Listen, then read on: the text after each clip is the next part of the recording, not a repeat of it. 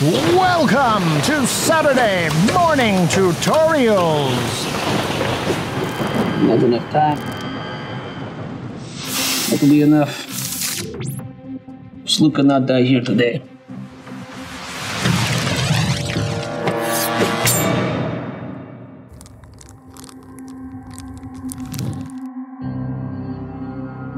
I heard rumors. I knew you'd coming. What have you heard? You're the hidden one. The headhunter. Slayer of the Goblin King. You took the cube of Poseidon, and you stole the dragon sword. And now you come for Sluka's infinity power cell. And to kill Sluka, of course.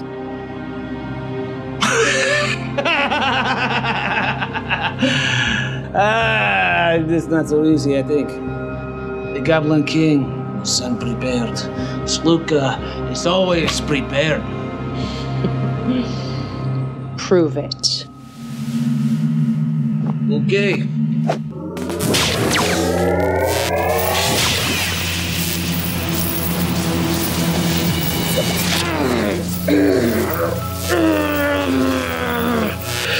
I've severed your spine.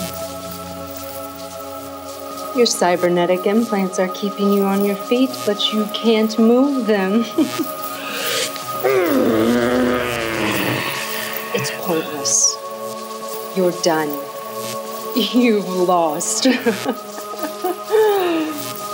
Thanks, Sluka. Today, maybe. Yes. And the hidden one as well. What?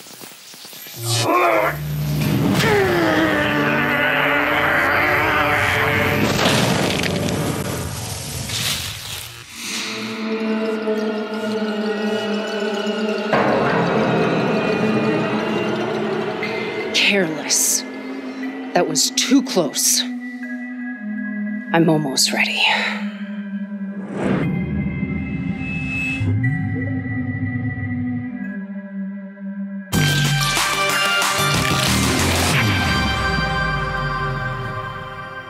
Oh, you selfless heroes, you defenders of the crates. I wish you didn't have to constantly sacrifice your lives for us, but I do appreciate it. Sluka, rest in peace. Hope you're hanging out with Time Cop somewhere. He's not, they're dead. Anyway, whenever we're doing lightning effects, we always like to get some practical effects lighting on set using some strobes.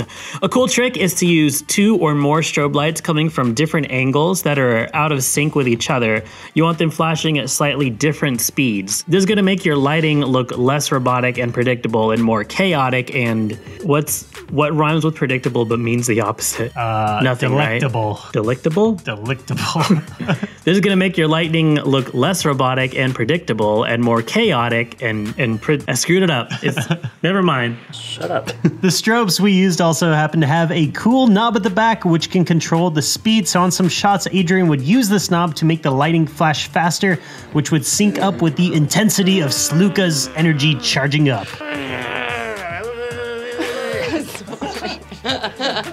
We shot our footage pretty dark so that we'd really be able to see those strobe lights, but we can actually improve this a little in After Effects. Let's go ahead and add a curves effect and bring down the shadows. We can pump up the highlights a bit as well, so we're not just darkening it all the way down. This is called an S-curve. See the S? It's how you add contrast and you make everything look cinematic. It's S for cinematic. It's S for spelling. Let's duplicate that footage and use the curves on that layer to really push up the highlights and make it bright. We can use a CC toner effect to turn this layer super blue, and we're going to set it to a screen transfer mode and add a mask just around the parts that would be getting hit with some light from the energy ball. Now we've got a great foundation on which to add some lightning effects, which is going to look awesome. But first, let's get this tracking out of the way. This is the boring part, so stick with us. In this shot, we used Mocha to track the arm, not the hand. The fingers are all kinds of funky by moving around independently of each other, but we really want the energy ball tied to the position and the rotation of Sluka's arm.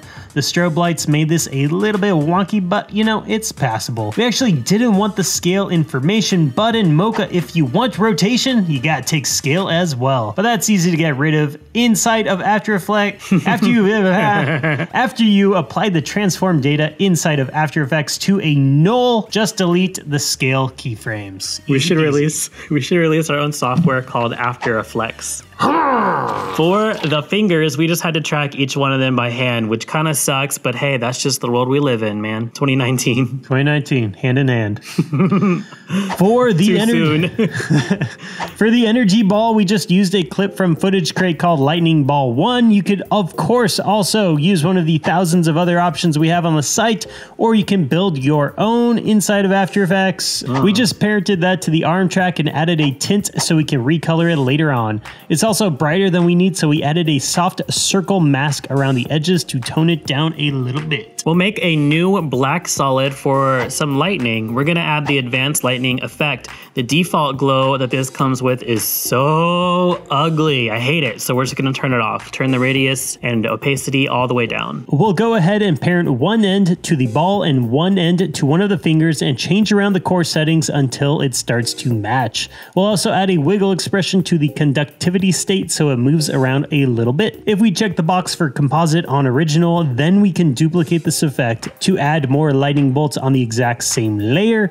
We'll just change each one to a different finger. Since we have a wiggle on the conductivity state, each bolt is going to look different. Very cool. We'll want this layer on a screen or an add transfer mode so we can see right through it. I can see right through you and your lies, Chris. Oh, everything I said was accurate. Let's gather up all of our nulls and our lightning stuff and just pre-compose all of it. Now we can add our own glow that's gonna look way better than that stupid default one on the lightning. Yeah, go home, glow. Yeah, glow home. We'll use at least 2 instances of glow. One is gonna be tight around the lightning and one is gonna be big and wide. You can actually use more than 2. The more you use, the better it's gonna look, as long as you don't let it blow out too much. We can also use a curves to add some really nice blue color to this. Adding a little bit of green to the highlights and taking out the red is gonna make this look real good.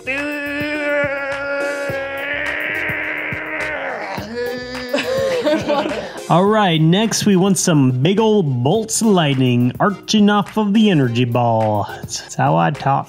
We're about to show you a really cool technique for automatically syncing up your lightning bolts to your footage auto-magically. There's gonna be some complicated expressions, so if this isn't your thing, you can always do it with keyframes, but since we have 16 different lightning shots in this sketch, we found this expression to be a huge time saver. Let's take some of our footage and just look at it. Just look at it. Look at that mustache. Anyway, we wanna identify a spot where the strobe lights hit that would otherwise be in relative darkness.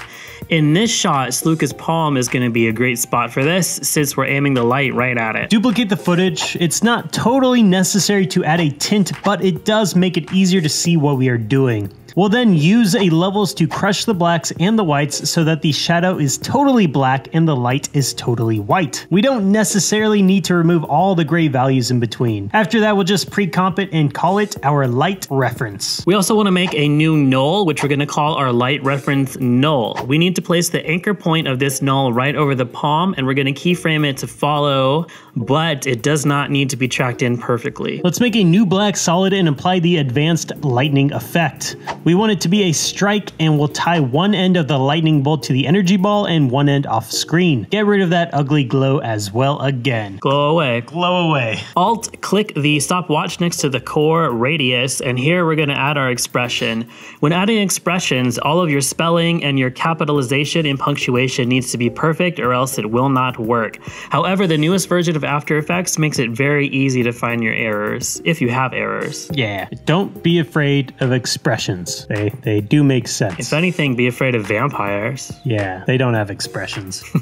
First, we are going to set up a variable called target. A variable is just a word or a number or a letter. It could be anything really. It's small and all it does is represent something bigger and more complex. Type target equals and use the pick whip to select your light reference layer. Add a semicolon to end the line. Nothing has happened yet. This isn't our expression. It's just a variable that we can use within the actual expression. We need another variable as well. Type radius equals rgB2 with a capital T, HSL. Radius is the name of this new variable. You could have typed anything here because it's just a variable. RGB to HLS means that we're going to be converting colors from being a mix of red, blue, and green channels to instead being hue, saturation, and lightness values. Lightness is the one that we're actually interested in here. Type open parentheses target.sampleImage with a capital I, open parentheses again, and use the pick whip to grab your light reference null's position value, add a comma and an open brackets, number 2, comma 2, and then close the brackets and close off both sets of parentheses. We're also going to add another 2, which is in brackets, and then we're going to add a semicolon to finish off that line. What does this all mean? The word target in this line refers to the very first variable that we set up. Sample image is us telling the expression what to do. These first two 2's refer to our sample area. 2x2 gives us a sample size of 4 pixels. 2 times 2, 4. If you want a softer transition, you can increase these numbers. They can be whatever you want. The final 2 refers to the lightness property, which is another word for brightness. 0 would have been the hue property, 1 is the saturation property, and 2 is the lightness. All right, so now we can write our actual expression. This is going to be a linear expression. The linear expression, it just takes one set of values and then remaps them to another set of values. So we're going to type linear, open up some parentheses, radius, which here just refers to the variable that we just set up a little bit ago. Now we can add a comma and type our first set of values. 0 refers to black or no lightness at all, comma 1, which is going to refer to maximum brightness or white. Now we're just going to add values that we want to change them to. We're going to leave 0 at 0 and we're going to map our max value to 10. Close off the parentheses and add a semicolon to end the line. Actually, since this is the last line, the expression will work without the semicolon, but it is good practice to always include it. So now when our reference area turns white, we're going to get a lightning bolt. When it's black, we'll get nothing, and during those in-between areas, we'll get some tiny, skinny little baby bolts of lightning. If you want your lightning to be thicker, change the 10 to a larger number, and if you want it thinner, change the 10 to something smaller, like 9.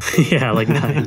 We're going to include the code in the description of this video if you want to just copy it. But remember, the names of your light reference layer and your light reference null have to match the code exactly or it won't work. We're just gonna cut off those guys for Sluka mustache.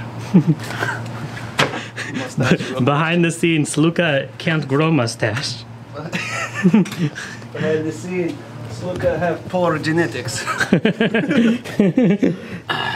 Good, it's Sluka back. Which one suits your personality? I would have to say the first one, the pointy one. And I would like twirl it with my fingers. It'd probably make it a little more pointier. You are a villain, so... Yes, that's true. That's true. Maybe I'll use it to stab you. Now that we have this expression written, we can copy it and paste it onto other stuff. As long as it's in the same comp with the same light reference layers, it's good to go. To add some more texture to the lightning glow, we used one of the smoky atmosphere clips and tinted it blue on an add transfer mode. We can paste the same expression that we just made onto the opacity value and it still works. The name radius that we used in the variable isn't going to make sense anymore since we're pasting it on opacity and not on a radius. But it doesn't matter since it's just a variable and it could have been anything. It works anyway. But right now it is giving us a maximum opacity of 10. So if we change the 10 in the expression to a 100, we're going to get a more noticeable effect. So if you don't want it to be quite this extreme, you can turn it down to 50. You can turn it to whatever you want. We really love using these real lens flare clips alongside of CGI glowing effects. These really help to add some believability and realism to the shots. We can pick one and paste the exact same code into the opacity opacity, and look at that, it works again. Nice. We didn't want to overdo it with the flares, so we didn't put these in every single shot. For these cool shots of the hidden one at the end, we were referencing and paying homage. We were paying homage to one of our favorite movies. Why don't you leave a comment in the comments and guess which movie it was? The person who gets it right has also seen this movie. All of the lightning arcs in these shots were not made in After Effects. They were made by downloading them from FootageCrate. So you can do the same if you like. And that does it. We will be back next week. Adrian, you want to go ahead and tease what the tutorial is? You know what? Sure. It's going to be a cool vibranium shockwave from Black Panther. Yeah. We haven't done it yet. I hope it looks good, though. Yeah, so that's it. We'll see y'all next week. See you then. Subscribe if you want to see that. All right. We really hope that you guys enjoyed the tutorial. We appreciate you making it all the way to the end. We appreciate you buying a t-shirt. Oh, wait. You have it. Go buy a shirt. Buy a shirt and smash that like button. Yeah. Man, we kill more characters than Game of Thrones. Oh, jeez. It's bad. We're a bunch of monsters. We're running out.